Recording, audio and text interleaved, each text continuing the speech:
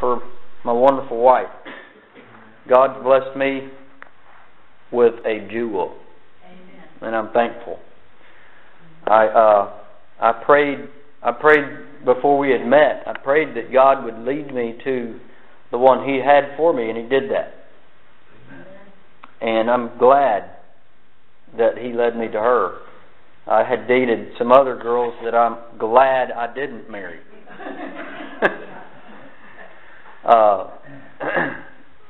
So I praise the Lord for Jeanette. Y'all turn to Psalms 51. As you're turning there, there's this husband and wife that had a short conversation. He said to her, "When I get mad at you, you never fight back.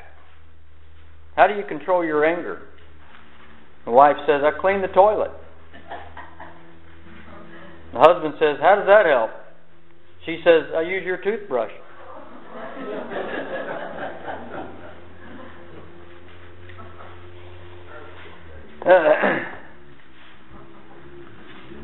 Two students were talking about their childhood. I was a very clever toddler. By the time I was 10 months old, I could already walk. You call that clever? The other one said. I managed to trick my parents into carrying me until I was 3. There's probably a lot more truth to that than you think. Children are smart, let me tell you. And they do. They do manipulate us. Or at least they try to. And sometimes it works, maybe sometimes it doesn't, but they're smart. Anyway, Psalms chapter 51, we're going to talk about how you and I respond to the Holy Spirit. The Holy Spirit has a job to do. And part of His job is to comfort us. But part of His job is almost to do the exact opposite, and that is to convict us. And that's not comfortable, but very necessary. If we don't know we're wrong, why are we going to even put any effort to change? Right? And I'm here to tell you that we all need to change in some area or another. And it doesn't matter how long we've been saved, how much we've grown in the Lord, there is always room for more growth. Psalms chapter 51, verse 1, the Bible says, "Have mercy upon me, O God, according to Thy loving kindness, according unto the multitude of Thy tender mercies, blot out my transgressions. Wash me thoroughly from mine iniquity, and cleanse me from my sin." Now, by the way, this is David speaking, and look at this next verse.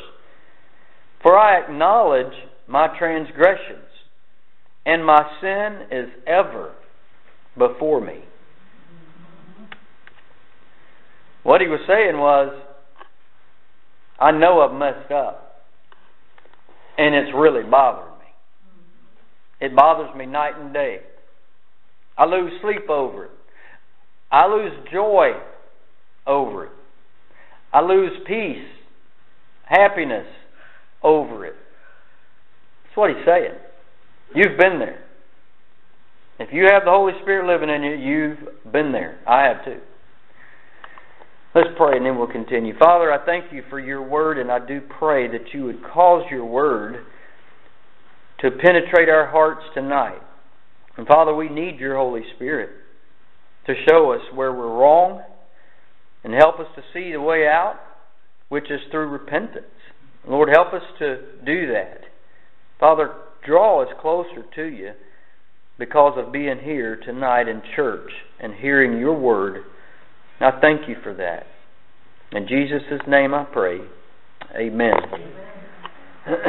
David, as most of you know, had sinned with Bathsheba, and then he had Uriah, her husband, killed. And the Holy Spirit had been dealing with him about it. And so what we're going to do is look at how he handled it. This is important. Everybody doesn't handle it the same way. Okay?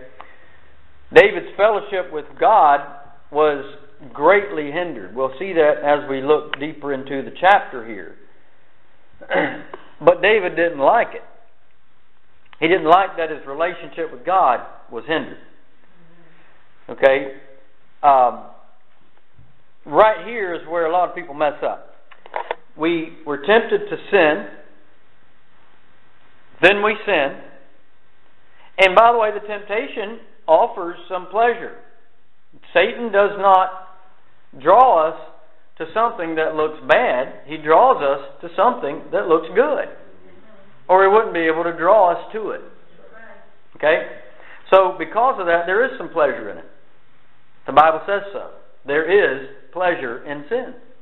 There is a reward. It's a short one. And then it brings consequences.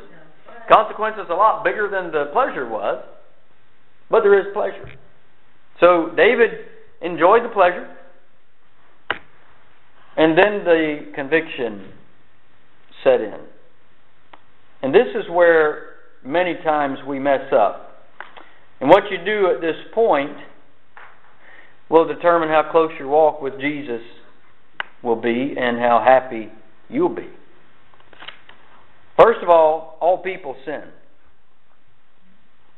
All Christians are convicted by the Holy Spirit of their sin.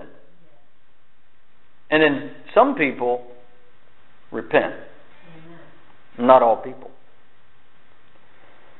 These people that repent do so because they recognize their sin and they feel guilty for it. And they want to make it right. That was David. The Holy Spirit had open acceptance into David's heart, causing David's awareness of the sharpness of the Holy Spirit's voice to be amplified. This is important. Because if we grieve the Holy Spirit and block out His voice, then His voice gets quieter and quieter and seemingly farther and farther away. Every time that the Holy Spirit convicts you or I of our sin and we don't make it right, we don't repent, confess it and repent, then His voice gets quieter and quieter. And at the onset that sounds good. Especially when we're still enjoying the pleasure of that sin. Because we want to keep on sinning. But then later, the bitterness starts to set in. That's where David was here. For the believer that consistently ignores the voice of the Holy Spirit, they do dull the sharpness and turn down the volume of His voice, resulting in sin becoming easier to live with. This is dangerous. If you would turn to 1 Samuel chapter 9. We're going to look at an example in the life of Saul.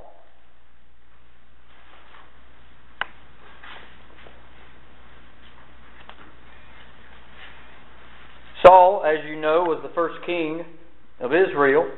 And in this chapter, Samuel was told by God to go and find him and anoint him as king. And, of course, Saul didn't know that. He was just looking for the donkeys that were missing. And the guy that was with him said, hey, there's a prophet right up the road here. Let's go talk to him. He can probably point us in the right direction. It's interesting how God, through the circumstances of our life, just kind of pulls things together. You ever notice that? And you know, afterward you look back on it and you go, wow, that was neat. But God had a plan like that the whole time. And that's what went on here. Look in verse 21. By the way, they had already met up with Samuel. Right here in verse 21, Samuel had already told him that he's going to be the king, and Saul Verse 21 says, And Saul answered him and said, Am not I a Benjamite, of the smallest of the tribes of Israel, and my family the least of all the families of the tribe of Benjamin? Wherefore then speakest thou so to me? What he was saying to Samuel was, look, you don't know who you're talking to. I'm just looking for some donkeys. I don't know what you're talking about being king. You got the wrong guy here. Saul did not have an expanded opinion of himself like we tend to do many times. I do. I don't know why. It's just pride. But he didn't have that. In fact, look in chapter 10 and verse 22. It actually came time for Samuel to anoint Saul and make it public to the entire congregation of Israel that Saul was fixing to be made king. And in verse 22 it says, Therefore they inquired of the Lord further, if the man should yet come thither. And the Lord answered, Behold, he hath hid himself among the stuff. Saul was hiding, knowing that, I just can't, I don't know about this being the king stuff. I really think he's got the wrong guy. Maybe if I hide, it'll go away. He really didn't. I mean, he was humble, okay? Just to put it straight, Saul was humble. God can use people who are humble.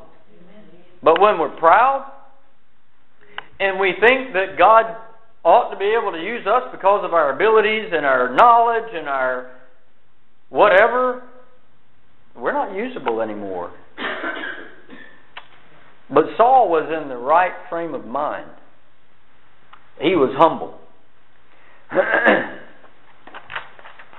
Then something happened. Even though he understood where his power and his ability, his size, his wisdom, and his family heritage all came from, which was God, he was still humble.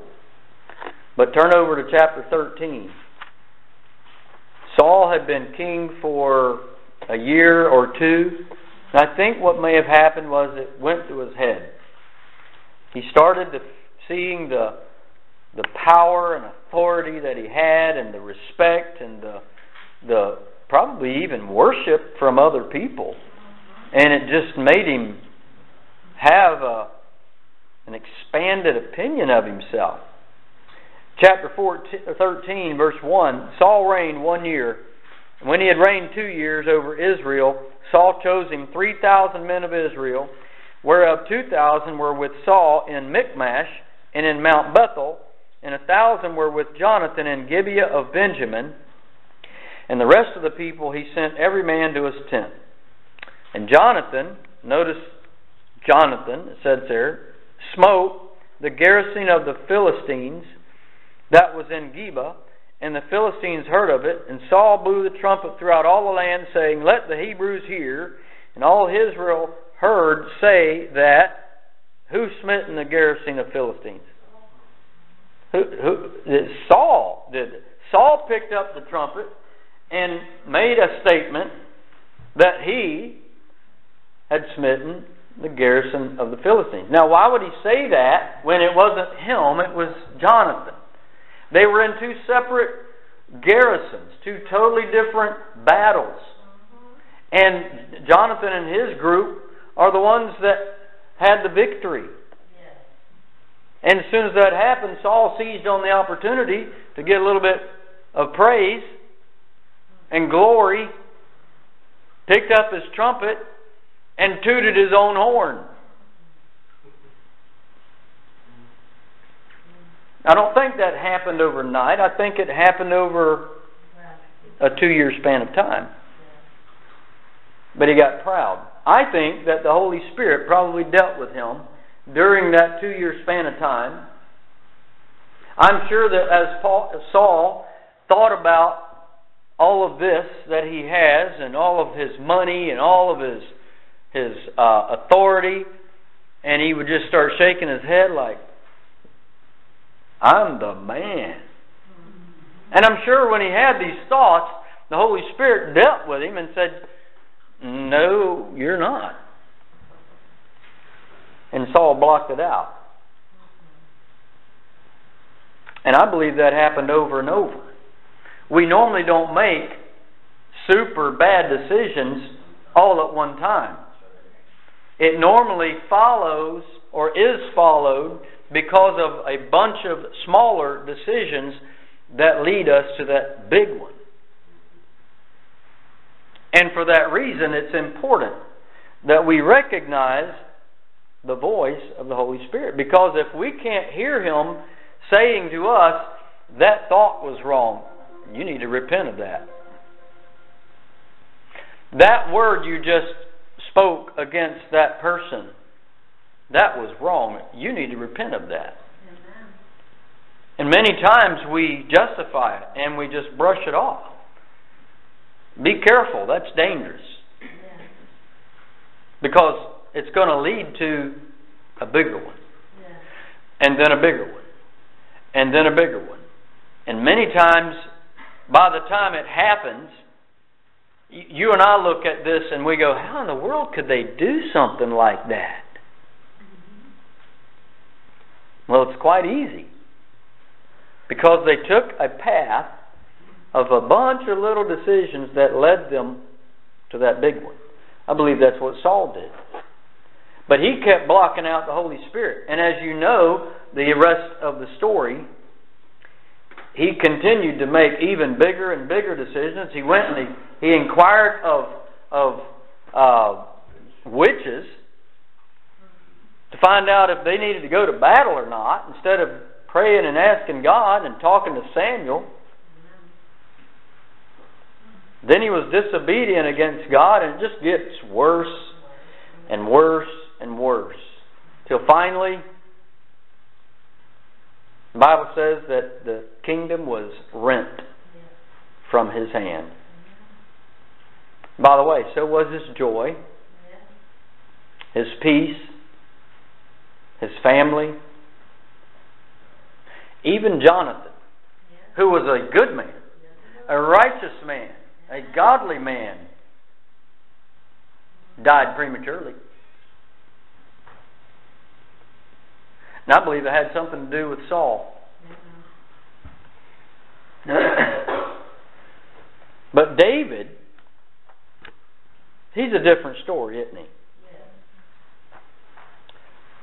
The results of repentance here in Psalms 51. We all have a desire for peace and joy, love, healthy relationships with those that we love, good reputation, respect, and trust from others. We all like those things, right? Amen. We want those. Amen. But Satan desires the opposite.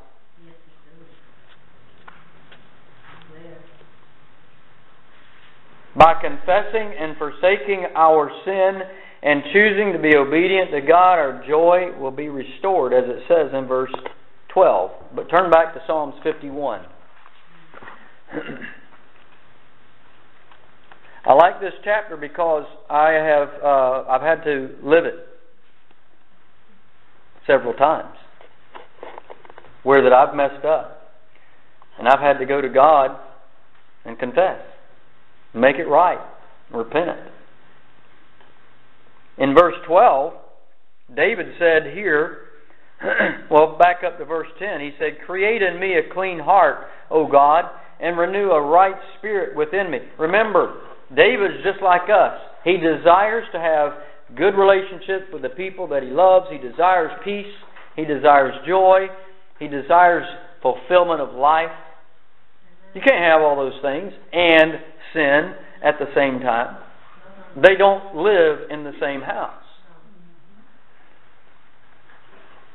Create in me a clean heart, O God, and renew a right spirit within me. Cast me not away from thy presence, and take not thy Holy Spirit from me. Restore unto me the joy of thy salvation. He'd lost his joy. Did he have the pleasure? Yeah, for a short span of time. But it was gone. It didn't last long. And then he starts recognizing that his joy is also gone. His peace is gone. This is important. Because how we deal with the Holy Spirit is going to determine our level of joy. Our level of peace. Then he says this in verse 13. After praying for God to create in him a clean heart and to restore his joy, he said in verse 13, Then will I teach transgressors thy ways, and sinners shall be converted unto thee. When we confess our sin, whatever the sin may be, and we repent of that sin, and we make things right with God, all of a sudden we have joy again. We have that peace. We have fulfillment of life. We have the good relationship with those that we love. But we also have a desire to be a soul winner. That's what he's talking about here in verse 13. He said, sinners will be converted unto thee. Why? And what is this? What's the difference? What's the game changer in David's life? He had lost his joy. He had lost his peace. It's very likely he was not seeing sinners being converted to God. It's very likely he was not being the soul winner he ought to be. So I have a question for you. Are you being the soul winner you ought to be? When was the last time you talked to someone about Jesus? Could it be that there's something in your life that ought not to be there? David prayed a prayer, not in this chapter, but in another one, and he said, God, search me. Know my heart. See if there be any wicked way in me. I need to know. I don't see it. I'm blinded to it. I need you to open my eyes and show me where I'm wrong so that I can repent. Maybe that's what you and I need to do. We need to repent of something, and we don't even know what it is yet. We ought to pray that prayer that David prayed. Or else we're not going to know. I just know this. David was not being the soul winner he ought to have been until his joy was restored. And that wasn't restored until he repented of the sin. I'm afraid that our churches are filled with believers that seldom lead a soul to Christ.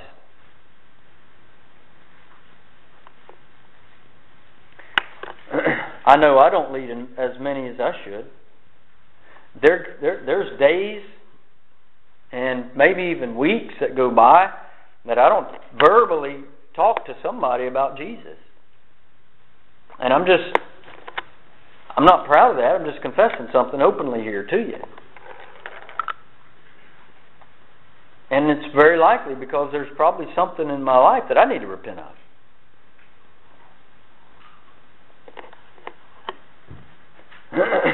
In order to make things right with God, we got to know that there's something wrong with Him. Or else we're not going to fix it. We're not going to repent of it. When the Holy Spirit deals with you about something, that's a good thing. It's not comfortable. It's not easy. It'll require change. And we hate that. But the results are real good. Our joy will be restored. Our peace will come back. We'll have the desire to talk to other people about Jesus. And by the way, you'll probably never experience the kind of peace and joy and fulfillment of life any better than when you lead somebody to Jesus. Now I think you know what I'm talking about. Look for those opportunities. The problem is when we're in sin, we don't want to talk about Jesus. It's convicting. We've dampened the voice of the Holy Spirit well enough that that doesn't bother us too much anymore.